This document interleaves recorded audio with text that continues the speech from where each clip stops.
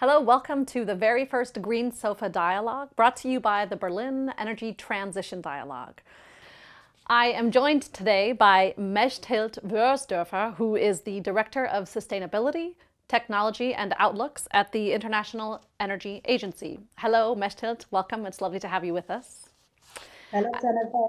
Nice to meet you. And I am also very pleased that we have Andreas Gandolfo, who is coming to us as the team leader for the European Power Transition Team at BloombergNEF. Hello, Andreas, and welcome. Hi, thank you for having me. Thank you both so very much for joining today. I'd like to get started right off with our main question. Will the growth in renewables be positively or negatively impacted by this COVID-19 crisis? Who would like to start? Mechthild? Okay, thank you very much. Thank you very much for inviting me.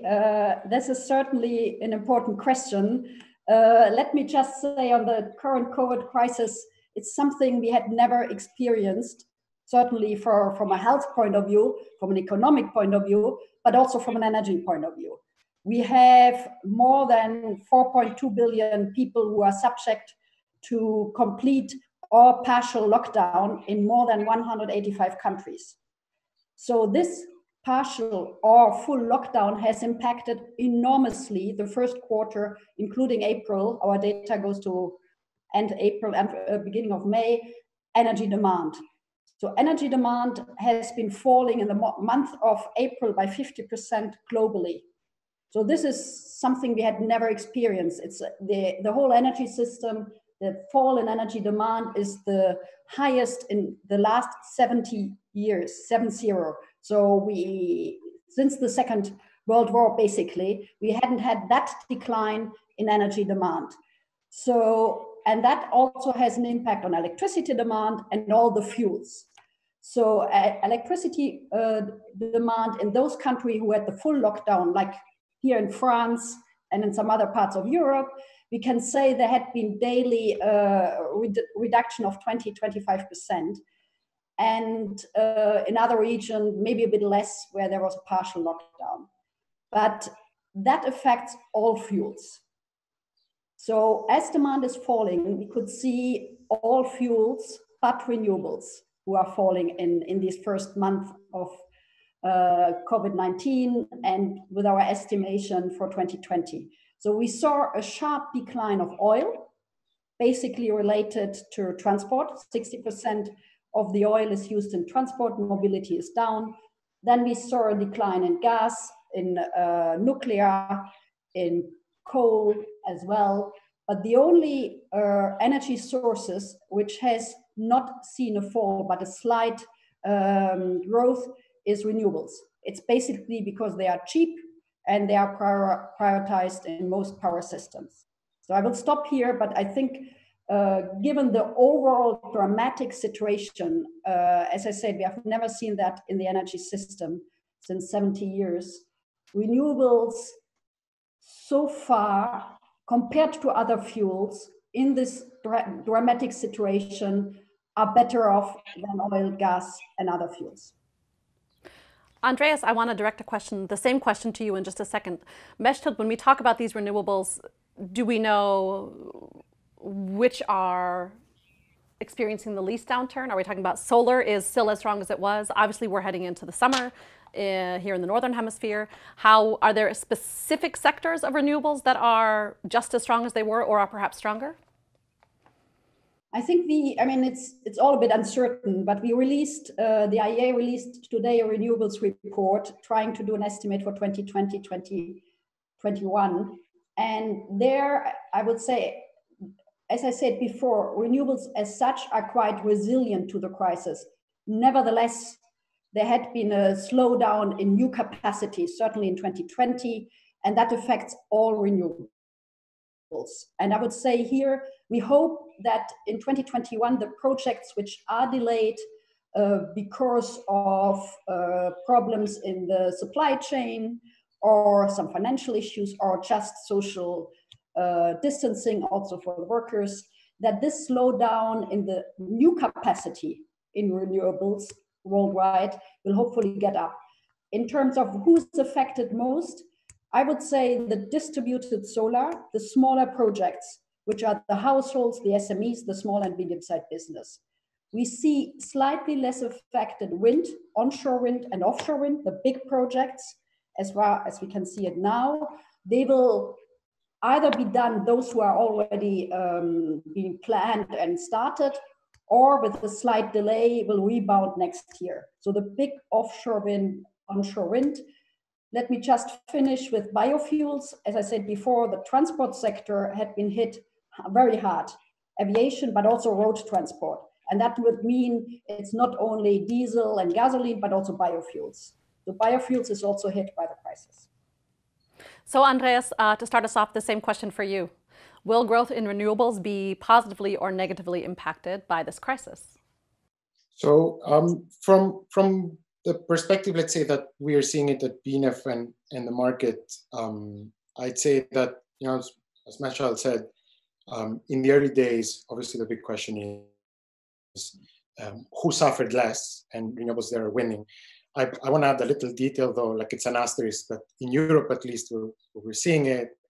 We're seeing renewables not suffer. It's obviously because they've had subsidies, and they have obviously helped them a lot, right? Because it's one thing to generate and get paid 50 euros per megawatt hour, but at the current prices of 15 or 20 or 30, it's a very big loss in income that all of these projects essentially around Europe are making up with subsidies.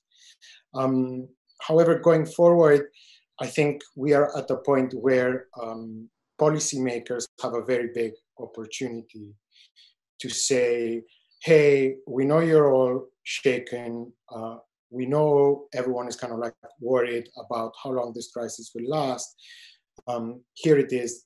Our plan to come out of this crisis will include renewables. Let's emulate the success, let's say, to a certain extent, of the 2010 financial crisis, 2009-2010 financial crisis, by saying, let's make these assets safe for investors to go in. And the moment you do that, I know a lot of people are saying, oh, but are you calling for more subsidies? 10 years ago, I would have agreed that, yes, I'm most probably calling for more subsidies. Today, if you look at where subsidies are clearing, and in some cases, like in Spain, for example, we're seeing auction prices coming in below power market prices. In Germany, we've had zero subsidy win, not 100% zero subsidy. Of course, there are some incentives going in behind it, but the head figure was zero. If you take that into consideration, essentially what investors are saying is, you're asking us to go into a 20-year project. We want some certainty, right? We can't bet on volatility to build something so long. But the moment you do that, you see that like pension funds go in and they say, okay, this is now something we can invest in. Bond yields are low. We can do that. So I would say that especially when I look at Europe, I think it is a question of will policy have the ability to A, say we need to do this, and B, do it in a smart way, do it in a way that do it like we've seen some countries do it, essentially saying like, okay, we're going to give you a difference on the price. We're going to agree on some things. We're not going to overpay you. We're not going to underpay you. We're going to give you the certainty you need to be able to go out there and raise capital. And in fact, it is very important to secure cheap capital for renewables, because when you look at the project, essentially, we have a chart at BloombergNEF that shows like 50-60% of costs for a wind project or a solar project end up coming from financing costs, because they compound, because you include the debt, you include the equity, all of these things end up adding up a lot. And so lowering that by creating certainty is going to be important, and it's going to be key to how renewables fare once this crisis is over. So to come off of this, are there any specific measures that we can take to make sure that clean energy transitions are at the center of economic recovery and stimulus plans? Andreas?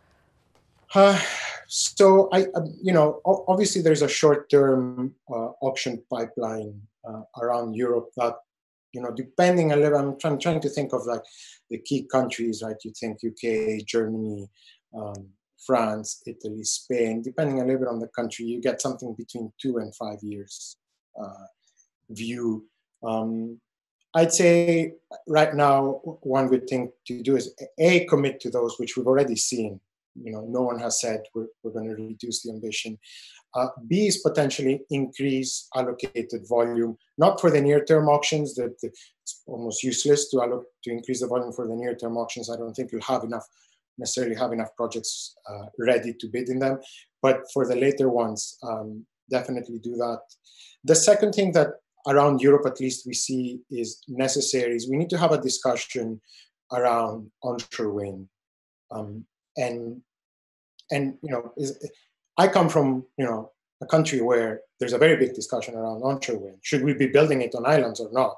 And you get the locals who are saying, well, they destroy the island scenery. But then you get the people who are thinking about the energy transition. They say, well, if everyone acts like this, then we don't build onshore wind anywhere. And you look at it right now, and it is the technology of choice. So I think there needs to be a discussion between communities and developers and environmental or energy departments, so that we can have an understanding on okay, how can we make it so that we can increase the number of sites, but also decrease the locational issues that it causes. And coming from the renewable world, obviously, I always think, well, put into perspective what a lignite power plant region suffers from, and help the places that you're trying to install onshore wind understand the trade-offs. So for the Greek islands, it's like, well, if we all act like this, in 15 years, we don't have a Greek island, because Greece, for example, starts to become too hot to go out in the day. The beaches start to recede, the weather becomes too extreme. And I think if communities start understanding this, we're going to have an unlocking of new sites, but they also need to be compensated accordingly. So I think the schemes where they try to include everyone who's affected by a new plant politicians around Europe should look into reinforcing them and pick best practices. Mechthild, I saw you looking a few times there intently. Would you like to respond as well? Yeah, thank you very much. I think obviously the COVID crisis have set the minds of the governments to immediate action in the health sector and economy growth. So unfortunately, it's harder, I think, to re-attract all the attention from the governments for clean energy transitions and climate change. But that should come. And I fully agree to Andreas, the governments have a really strong role. I mean, the governments need to make sure that the confidence is there, that the supply chain are working, that the projects which are delayed or on hold are boosted up this year and next year. And I think what works probably best, because we have to link even more the fact that we need to create jobs, because that is the crisis right now. There are a lot of job losses, or at least short-time workers, with the measures in the clean energy sector, which have the potential to increase growth and CO2 reduction. And I think renewables are very well placed there. I mean, we see solar, wind, offshore wind, as I said, bigger projects should continue, but we need the government's focus on clean energy transition, a reminder that we need a sustainable recovery, learn from the mistakes in 2008, 2009, where we saw that CO2 emissions went down dramatically in 2009, but they increased 4 times in 2010. It was the largest year-over-year increase in 2010. So as we are experiencing, and our estimation in the IEA is that we might have up to nearly 8% CO2 emission reduction this year, it's not structural. It's linked to the hold of the economy, to the measures. So government's role is really absolutely key to make sure clean energy transition, renewables, energy efficiency is another sector where there's a lot of jobs involved, that this is the top priority. And we, as the agency and other actors, need to give the data, need to advise the governments what are the rules for having both job creation, clean energy transition, and economic growth in the near term, but also keeping in mind, obviously, the longer term.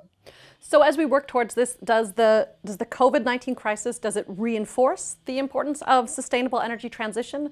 Can we use this crisis right now to explain why we have to work harder with governments and get governments to work harder?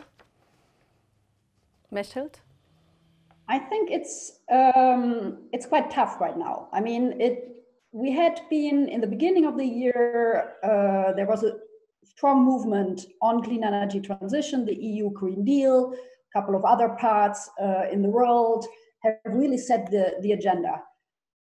COVID, as I said before, the minds of the government are in the immediate crisis and the jobs. So I think it's harder to make the case for clean energy transition. I think all the good arguments from before the crisis are certainly there, but we had, as I said, the government struggle, the finance issue, the investment issue, all that come together. So I think it will be harder, but it's absolutely necessary, or even more so, to make these structural changes which had been planned, which are even more needed now. So I would reinforce government's role in this transition, and also the need to step it up when they come to recovery.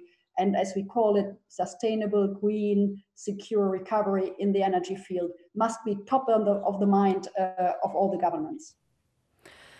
I don't know how it is. Well, I've read a little bit about Paris. I don't know what it's like in Athens. Here in Berlin, they have taken to putting these pop-up bike lanes everywhere. It's something that cities, that has not been able to happen in Berlin at all. And sort of on the micro level, not on a governmental level, but on a very micro level, looking to find, okay, cycling is more sustainable. Let's find ways. Now we're using this crisis to make things happen in a way that we haven't before. Do you see that happening in Athens or in Paris? Unfortunately, because Mechthild, you were talking earlier about how there's a temporary reduction in emissions and you expect a rebound. And that's when I thought terribly in Athens, because now half the seats on the bus are blocked off to keep social distancing, and half the seats on the metro are blocked off to keep social distancing. In fact, you see higher traffic on the streets. Now, I understand that just like the drop in emissions is temporary, the increase in emissions from this is also temporary. But there is a tendency, if people leave public transport, they don't come back to it. So I'd say my first experience, at least from Athens, which is not a city oriented towards biking, it has a lot of hills, it doesn't have bike lanes. At least from Athens, though, my first experience is it actually has the potential to increase car driving and reduce public transport use. However, that said, you go to other places, and you go to a place like London, because I have my colleagues, and I'm actually based in London, even though I'm temporarily here, and they say, "Oh yeah, I signed up to a bike share because now I don't want to use Uber or taxi service. I don't want to use the bus." And so, because it's hard to have a car in London, everyone's resorting to these mechanisms. So I'd say wherever there is sustainable mobility in place, and there is a network that beats, let's say, the cost of having a car and can compete with public transport, then there you could expect a shift. But wherever you have the choice of public transport or a car, which is quite a few cities around Europe, I'd say probably this crisis could result in higher car use. As we're seeing this momentum sort of, on a local level, is there any way to, going back to what you were saying also, Mechthild, is there any way to maintain or even accelerate some of this transition momentum that we've built up, and maybe can use this opportunity now to even further build up? Yeah, let me just come back to your interesting question about Paris. Paris, I think it's a good example. First, the bad thing was that we were confined very strictly for 2 months. I mean, we couldn't go out more than 1 hour in a radius of 1 kilometer with a document. So that was very tough.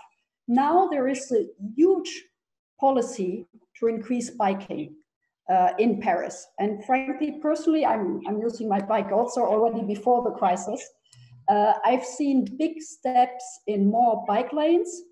I was in the city because now since a week we can travel a bit more and go out a bit more. Rue de Rivoli, which is a big street in the middle of Paris, is now fully for bikes. I don't know if that is temporary or fully. On the Seine, there are bike lanes. So the increase of biking in Paris is very visible. It started, by the way, already in December, January, when there was this general strike of public transport, and it has been maintained. We have been looking at it. The bike rate, I think, from last year's summer till now in Paris, as an example, has increased by 20%. And I'm personally quite sure that will be sustainable also after the COVID crisis, because it's just the city has turned much more bike lines, and it's a city also which is favorable because there are not huge mountains or whatever. It's quite flat city. So that is on the positive side. And on the behavioral change in general now from the COVID crisis and in Paris as well, I think there is on the downside also more traffic, personal cars, because people are afraid of using public transport. So since a week, I see more bikes, but I also see much more private cars on the street again, even though still those people who can are teleworking like myself, but others who can't telework and who have a car, they're using their car more because they don't want public transport. So with time, we will see what are the beneficials of having more bike and urban mobility, and the other trend of using your own car because being afraid of public public transport. Andreas, I know that you have some slides, and I wanted to see if you wanted to talk about those. I wasn't sure exactly where they would fit, so I want to make sure that we don't miss our chance to look at them. I have one or two more questions for you, but I also want to be sensitive to your time commitments today. So the two slides I sent essentially go back to the beginning of the discussion, and they're just meant to show how policy can affect the outlook for renewables, right? So the two slides that I'm thinking about is, one shows like what an unfavorable policy scenario would mean for renewables. And we focused on Europe. This is like a big project that we did within BloombergNEF the moment the crisis began.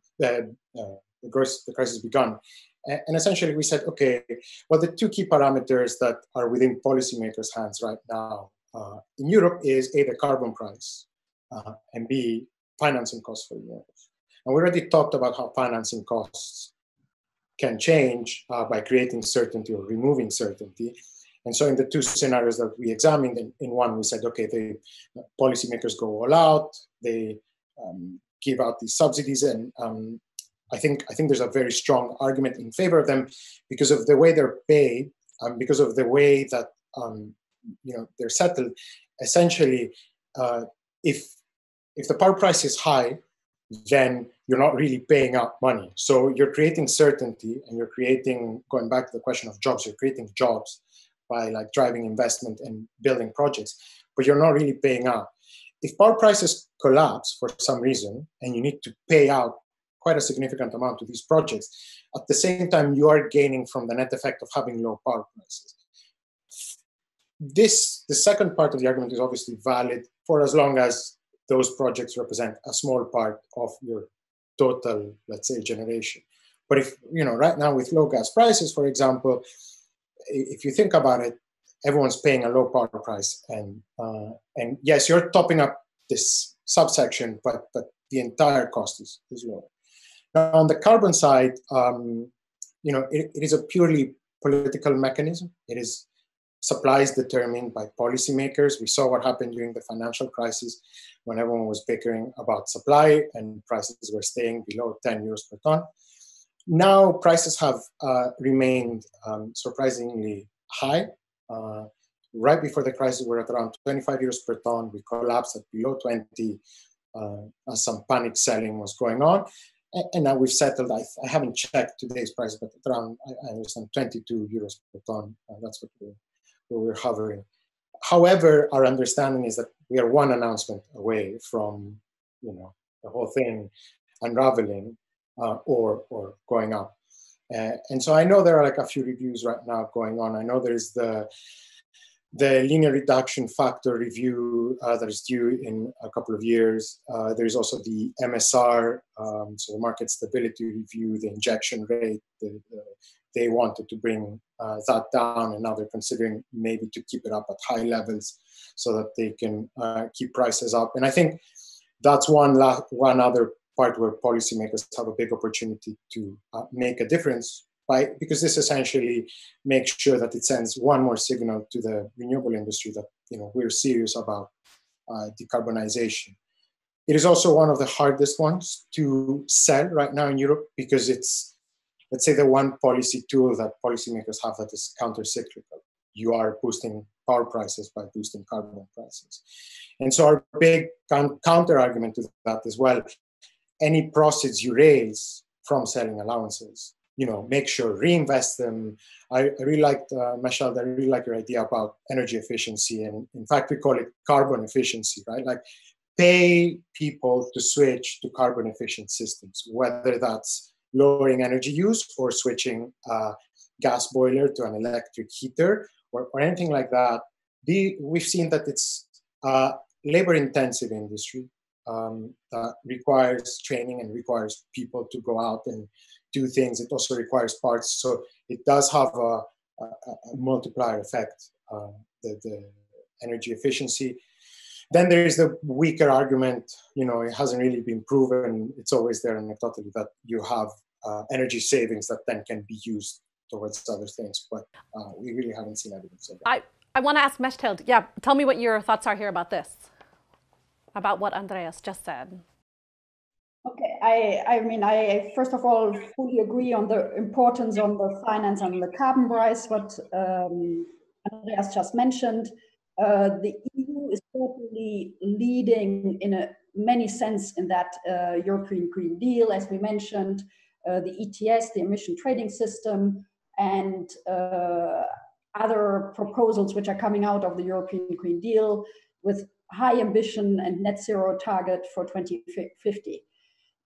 Let me just add that the EU, I've been working myself 20 years in Brussels, is very much leading that debate, but EU has roughly 8% of the global CO2 emissions without the UK. With the UK, it was 9%. So we have to look also a little bit on the international global context when we speak about clean energy transition and what's happening. And on the renewable side, there's some positive signal also outside Europe. I mean, and let me just add that, for example, China, who plays a huge role when it comes to clean energy transition, climate change, emissions, and what China is doing. So they still have rising CO2 emissions, but they're also investing more and more in renewables. And they have, for next year, 2 mega hydropower projects in China, which would then certainly push the renewables also in other parts than Europe. And I think this is important to understand that whatever we do in Europe is hugely important, but we have to look what other parts of the world are doing, Asia, South America, North America. And there are certainly some others who are also wanting to do net zero and work on renewables, energy efficiency, but there are others we need to push. And Europe can lead there also by its technologies, by its industries. Thank you. I have one last question for the both of you that I would love to address. Andreas, I'll ask you first. How can we minimize the harmful effects of the crisis on the fight against climate change? That's a tough question. It's a tough question. I think this is very personal, but what the COVID-19 crisis showed me is what happens when you ignore the experts, right? Like, I think one of the most famous videos we've seen going around during the coronavirus crisis is Bill Gates saying, "Hey guys, this is coming.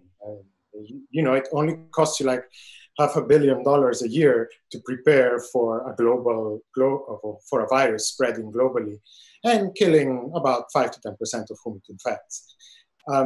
So I think right now, what I'm seeing missing, even in Europe, which is like leading, is education. And, you know, I still see people in Europe who are like, I recycle cans. So it's okay that I drive my car to go to the store that's 5 minutes walking from here, right? I'm like, no, like, so I think what we should take away from this crisis is that just like we failed to educate people that, hey, a big viral crisis can have this kind of effects, maybe we need to like learn from this and go out there and find a way to tell people that, hey, just like that happened, a lot of people knew about it, a lot of people told us about it, we did nothing, or most of us did nothing, some countries did something. Similarly, you know, here's one other crisis that a lot of people have been telling us for a lot of years that it's coming, and let's do something. And I think that's the big thing that we can capitalize on from this crisis. The cost trajectory for renewables will go on. The industry will switch at its own pace slowly. So what I see missing is people understanding how big of a problem this is and what a taste of that problem we got right now. And so I'd say that's probably the biggest threat, that this opportunity goes uncaptured and lost. Mechthild, same question to you. How can we minimize the harmful effects of the COVID-19 crisis on the fight against climate change? I also think it's a tough question. Sorry. I think what we experience in the COVID-19 crisis is certainly dramatic, as I said, and we will see a reduction in CO2 emission, which we haven't seen for many years. But it's not structural. So I think what we can learn, that when we focus on certain areas like transport, industry, power sector is decarbonizing quicker. As we spoke about, renewables are getting cheaper, competitive in most parts, and energy efficiency needs a boost. But I'm mostly worried to learn from the crisis also in other areas like transport and industry. So transport has seen dramatic changes. Road transport has been down by 50 to 75% in most parts of the world, and aviation even harder. I mean, in Europe, aviation had been nearly come to a halt. I mean, 90% less. What can we learn about it? I think both governments and people can learn about it. Governments have a role to push climate change, to keep it on the agenda, and to make the recovery packages sustainable, clean, at the same time as relevant for the economy. As a person, I think we can also change our habits. I mean, we can go more by biking, we can reflect if we need to do all the mission. I've been personally traveling quite a lot for my job, like many others, I imagine. Can we do more video conferencing? Can we do less business trips? If I stay with aviation, there is a debate right now what to do with the airlines who have major problems. Air France, the French government wants to give support, but probably under certain conditions. For example, no inside France flights anymore. That should be reduced, if not stopped, and trains and others should replace it. There is a similar debate in Germany and in other parts. So I think learning from the crisis can give ideas for the governments to learn from mistakes, to work in the transport sector, to learn in other sectors like industry, and not to repeat and do everything necessary only with the economy and jobs in mind. It needs to make the link to the climate change and clean energy transition. And on a personal basis, even the shock has been dramatic, the restriction have been dramatic. I think we need all of us to learn to change behavior. I mean, we are analyzing these different things in a report which comes out from the IEA in June. How much behavioral change will contribute to climate change? it's very tough. I mean, but I think we should all look at it. And Europe here, I think there are some good examples. That's fantastic. Thank you both very much. Is there anything that either one of you would like to say? Anything else that you didn't get to touch upon during our conversation today? Maybe one point in our discussion which didn't come up maybe strong enough, where I believe there is also a huge potential is in the whole area of innovation and technologies. I mean, we spoke about renewables, energy efficiency, carbon pricing, finance, but I think a push in innovation and technologies and a scale up of those which are existing right now, but are still costly, there I think there could be a role for governments to invest. I mean, I know in Europe, not only in Europe, hydrogen and green hydrogen, renewables, wind and solar to produce hydrogen, which has multiple uses in transport, in power, in industry. That could be something I think which could be part of the recovery and the thinking of the governments, because as I said, this is something which is still quite costly, but we know in the medium to long term that can have a positive impact on climate change and clean energy transition. It's just one example. There are other examples.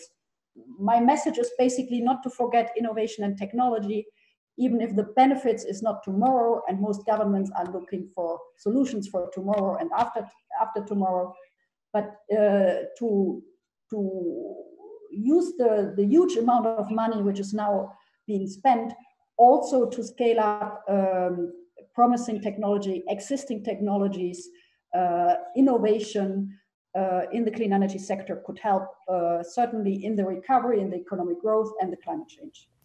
Mechthild, I really enjoyed that you brought up hydrogen in our next Green SOFA dialogue. We're going to be touching on hydrogen, and green hydrogen, so it's fantastic that you mentioned this today. One last thing about the hydrogen thing that you said earlier, Mechthild. We looked at it, and to be honest, like, of course, I agree with you, right? Like, we shouldn't forget about those technologies. The one big thing that, because we've been talking to like policymakers, especially around Europe and stuff, and everyone has the same problem that we had. Is like, how do you go telling someone who's making, I don't know, 600, 700, 800 euros a month at a bar that part of the recovery package is going to go to an engineer who probably had a job, and now you're going to take that engineer and give him another job, which is developing a technology that's going to pay out in 20 and 30 years' time. So while I agree with you that we shouldn't forget about innovation, we struggle internally, and this is not BloombergNEF's role, right? So we don't do this kind of thing, but we struggled on the packaging. Like, how do you explain that to the average person who says, you know, that isn't really helping? And it's just a thought that we had around hydrogen and these kind of new projects, and we get the feeling that it's shared. And I know I shouldn't go, like, I think that the answer is, how do you address this question rather than just don't do it? Yeah, I think about hydrogen, we can discuss our technologies. As I say, the main focus now for governments is job creation and find the right way back and growth in the economy.